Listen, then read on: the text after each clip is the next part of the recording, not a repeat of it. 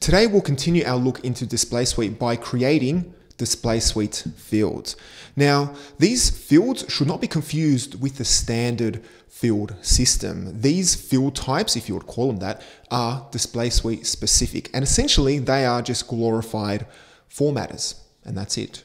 So if you want to learn the basics of Display Suite, check out this previous video. If not, stick around and learn how to create Display Suite fields. So to create Display Suite fields is pretty simple. You start off by going to Structure, and let's go back to the Display Suite page, and you'll see this Fields tab.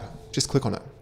From here, you can manage existing fields, but in our case, we have no fields, so there's nothing to manage. But you have these three options: add a block field, add a token field, and create a copy of a Display Suite field. So at this point, you can create three different Display Suite field types: a block field, a token field, and a copy of an existing field. Now, it's important to note that you can create custom fields purely in code, but for this video, we'll just focus on these three field types. So let's start off by creating a block field. And what a block field essentially lets you do is render blocks within a Display Suite layout through this particular field. So just click on Add Field, and from this dropdown, you can see all available blocks. And what I'll do is I'll select the recent content because that's the block I want to display, and I'll just call it the same thing, recent content. I'll select which entity it's available on. I'll select node because I want to add it to the article content type. And this limit field is a bit of an advanced option. It lets you control where this particular field, recent content, will be allowed on. So if I was to add in this, for example, if I just copy this in, this means that this field will only appear on article content types. If I was to add in page, it will only appear on page. But you can go one step further and say, I only want this field to appear on the article content type on the full content view mode. So this lets you control where specific fields will be available on. And this is only useful when you have a ton of fields. But in our case, we'll just leave it as it is. And another thing to be aware here is that if you were to create a view block, it'll also be displayed here. So this is a good way of rendering block views within a Display Suite layout. So then just click on Save. And here I'll just configure the block. So if there's any custom configuration for the block, you can modify it here. I'll just select the default. Okay, so now at this point, we have created the block field. Let's now add it to our article content type. So click on Displays and go back into Manage Display. And don't forget to click on Full Content because that's what we did in the last video. And you should see this recent content field. What I'll do is I'll just add it to the header region because I know it's empty, and click on Save. If I go to Content and then Test Article, you will see that the custom block is being rendered. Pretty simple. Okay, let's now go back to Structure, Display Suites, and click on Fields. And let's now create a token field. So click on Add a Token Field. And again, let's just call this Test Token.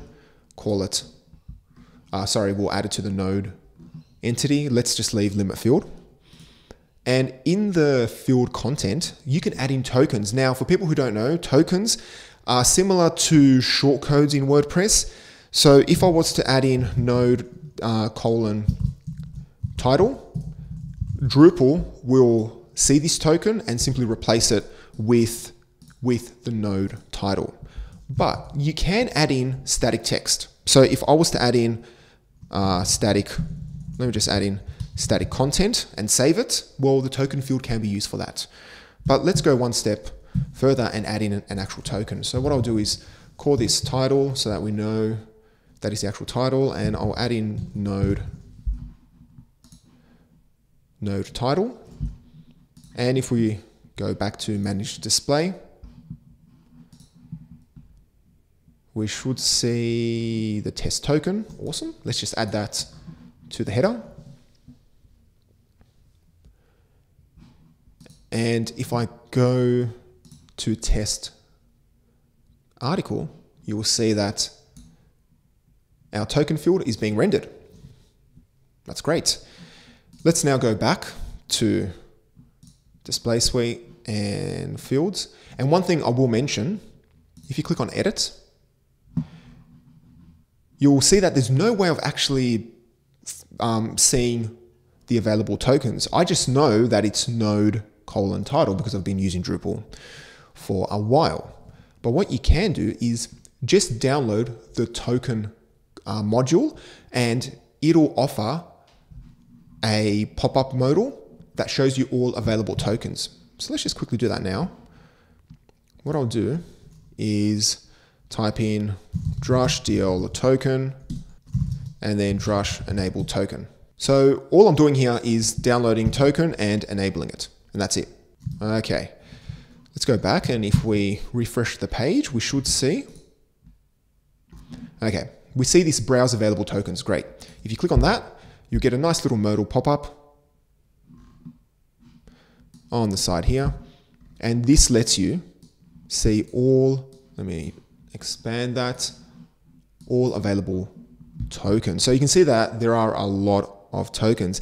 Now be aware, some of these tokens may not be available. So if you were to add them in, they may not render because it all depends on context. Now that's a whole other advanced topic, but just be aware, just because the token's available here doesn't mean it'll work here, okay?